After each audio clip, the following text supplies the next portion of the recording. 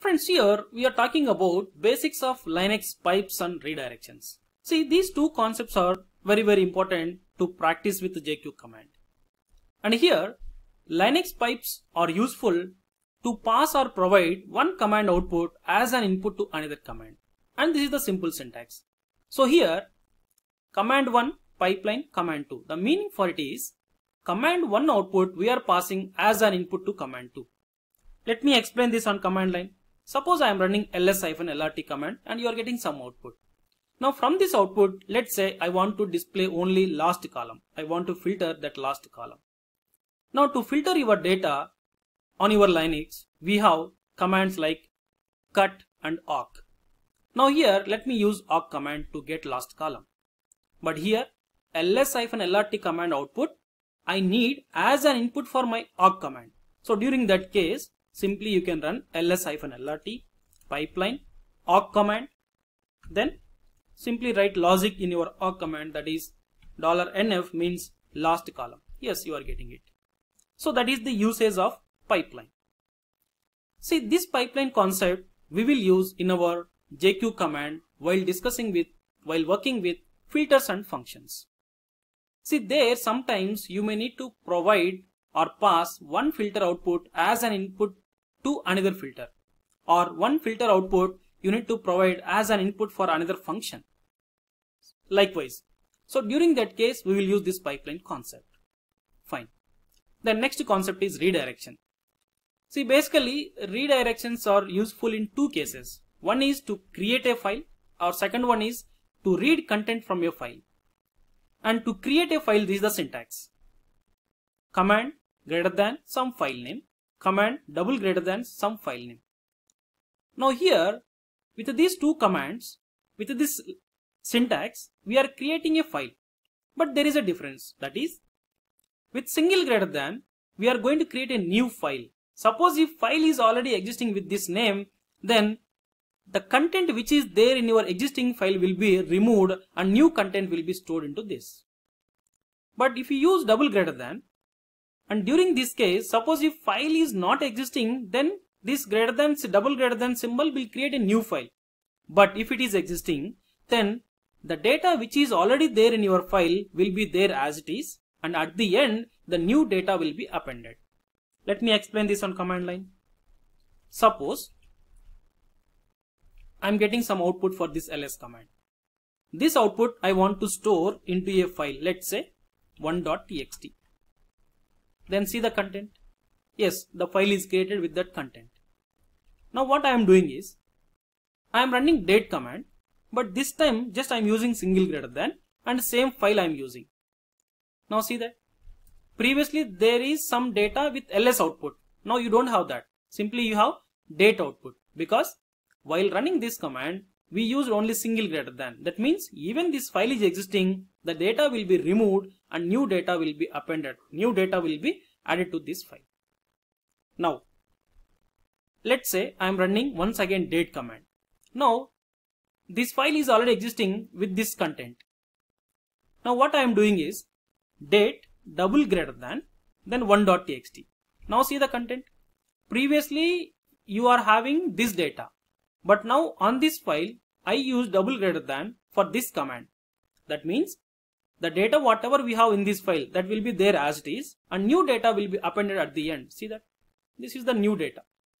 That's it. So that is the usage of greater than redirection symbol.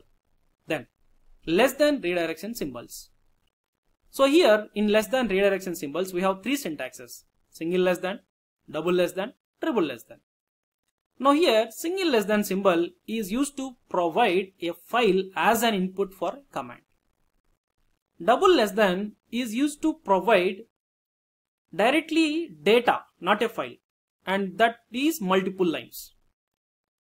Then multiple lines, of course you can also use a single line, but there is no use to use single line. Basically we will use a multiple lines whenever if you follow this logic. Then triple less than.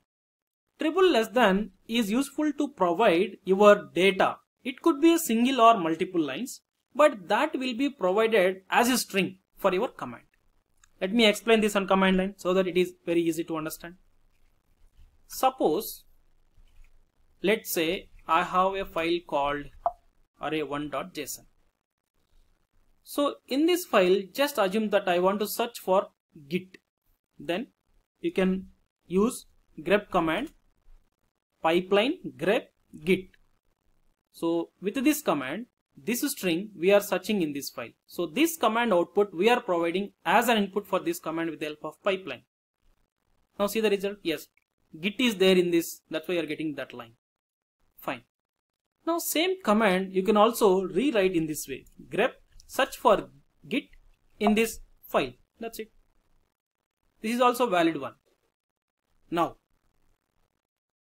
this syntax you can also rewrite using redirection symbols, that too less than redirection in this way. Now here for this command it may be anything. Based on requirement you can take any command. But for that command, if you need a file, then that file we can provide with this symbol less than this file. Now let me go with double less than symbol. So double less than symbol, whenever if you use, you have to start with some end of file symbol, then enter, write your lines. Let's say first line, second line with git, third, last line with git, then end of file. You have to close EOF. Now see the result. Yes. So in this line we have git, that's why you are getting that line.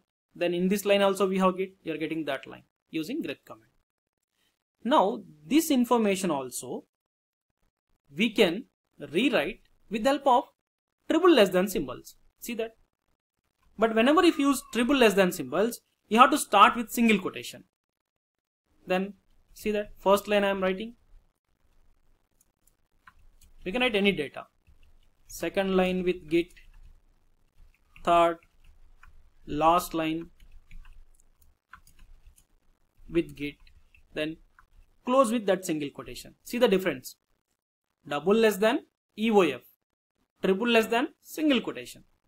That's it. Now be clear. For your triple less than symbol, whenever if you are using triple less than symbol, during that case, let's say you want to provide command output as an input. Yes, we have an option for that. That is, this is the standard syntax whenever if you want to provide any command output as an input for your command using triple less than. This is the syntax. So inside this parenthesis, you have to write any command. Let's say I'm writing ls. Anyway, in my present location ls, there is no git term. That's why you're not getting any output for this. Now let me search for demo. Yes, there is some demo.json. We are fetching it. Not only that, see, suppose let me search for git cat array1.json. So in this array1.json, we have some git term. But this triple less than is always, whenever if you use this triple less than, input must be a string. So string means you have to read this file. But this is a command. So if you want to provide a command output as an input to your triple less than, then you have to use this syntax. That's what I am following here. That's it. Fine. Now let me go with basics of JQ command. As of now, you don't know about JQ command, but no problem. See, suppose I am taking echo some array. Then on this output, simply I am applying the very simple filter called dot filter. It won't do anything on your input excepting formatting. See that? Now same thing you can redirect in this way. Echo. See, first of all, this is a command, right? So if you want to provide command output as an input for your command. So this is my command. Of course, that is JQ command. Command output, if you want to provide as an input to your command, then triple less than, then quotations, dollar, parenthesis, close with dollar, quotations. Then inside that write your command. Now this is my command. See the result? Or suppose I don't want to use this dollar. If you don't want to use dollar, then don't write command, just write string. See that?